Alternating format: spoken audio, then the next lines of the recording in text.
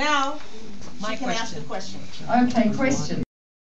So you're working with him? Yeah. Okay, cool. Next question. Yes. Hey, you're second. You're first. Yes. I was going to ask you about the toxic waste trash the size of California heading for the West Coast. I want to ask your opinion about that. You mean in the ocean from the tsunami? Yeah. I want to ask. I'm trying to get this information out, and I'm trying as hard as I can. A lot of people just don't want to hear it, but.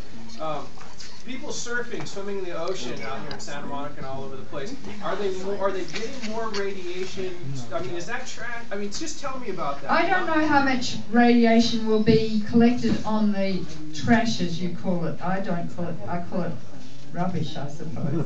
That's an American word, trash. There's a hell of a lot coming towards you. Huge amounts. Because you saw the tsunami come in and take it out. And of course, some radioactive fallout will have fallen on that, but I'm much more worried about the radiation in the ocean. Woods Hole has said it's far more than Chernobyl ever was. They've never seen or contemplated anything like this, and it will be reaching you quite soon, I think, in the ocean currents and the fish. And the fish swim thousands of miles. The EPA is not testing your fish. Caught on the West Coast, it should be testing your fish routinely.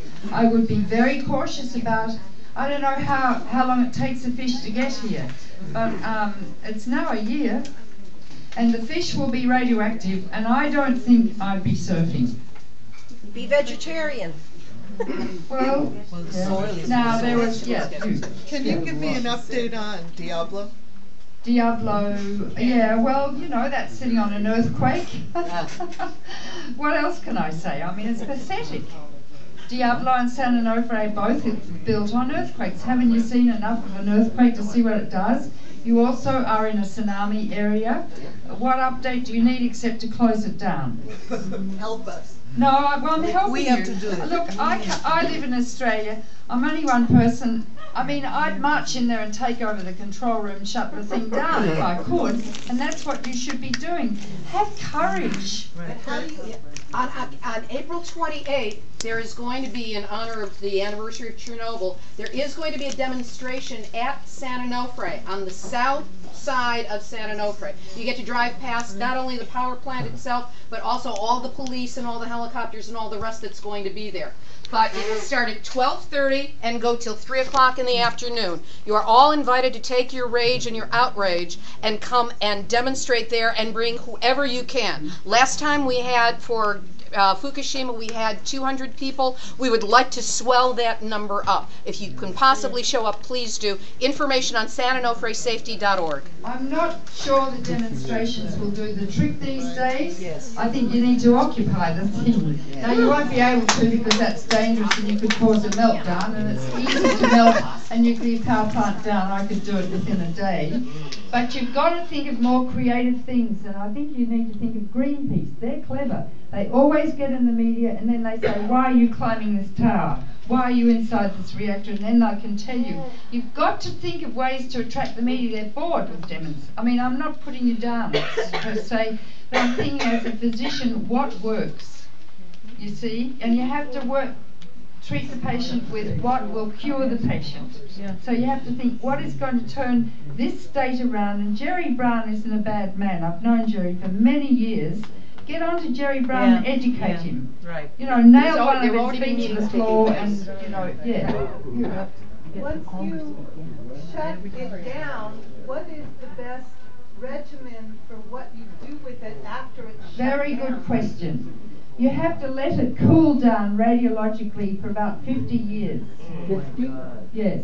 The other thing I need to say is that there's a hell of a lot of spent fuel, very radioactive fuel, at both those reactors at San Onofre and also Diablo Canyon. There's more cesium in the cooling pool at Pilgrim Nuclear Power Plant in Massachusetts than there is in all the fallout from all the nuclear tests that have ever occurred in the history of the nuclear age in one cooling pool. Those cooling pools have to be cooled continuously, and if they're not, they too will melt down, like they worried about Unit 4 at Fukushima. So that's radioactive waste. Your government doesn't. The nuclear industry is it's a communist industry. You pay for it. And then the utilities get the reactor when it's built, and they earn $1 million a day selling you electricity. But you pay for the insurance. Your house isn't insured. You are not insured against nuclear accident. You built the thing. You mine the uranium. You enrich the uranium. You will pay for the decommissioning, but you'll be dead, and so will I. Then when it's cooled down, you have to cut it apart by remote control using robots, and then you have to bury it somewhere because it's radioactive waste. So they might take it to Hanford or Savannah River, which is like descending into Hades. They're so incredibly radioactive. And then you've got the radioactive waste. There's nowhere to put it, although we have passed a law in Australia that we're going to bury radioactive waste on tribal Aboriginal land against the Aborigines' wishes. And Halliburton built the railway line going from the Port of Darwin down to the road, and that's Cheney. And we may become the radioactive waste dump of the world. You've got about 70,000 tonnes of radioactive waste with nowhere to put it. And it's dangerous because if you lose the cooling water, the pools could melt down, not just the reactor, at Diablo Canyon, at, San Onofre. And what I want to say is that the waste will leak into your food supplies for the rest of time. And I predict over generations, people waking up in the morning, the food already radioactive, the breast milk radioactive.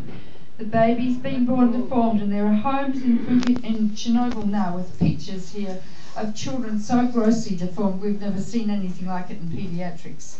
Nancy, I'm going to show it to you because she's a paediatric neurologist, and I want you to pass these pictures around so everyone can see what nuclear power really means. Cancer at 6 instead of 60. That's what nuclear power means. And the accidents never end. And anyway, Nancy, pass that round, and everyone's to look and give me back the book. Yeah.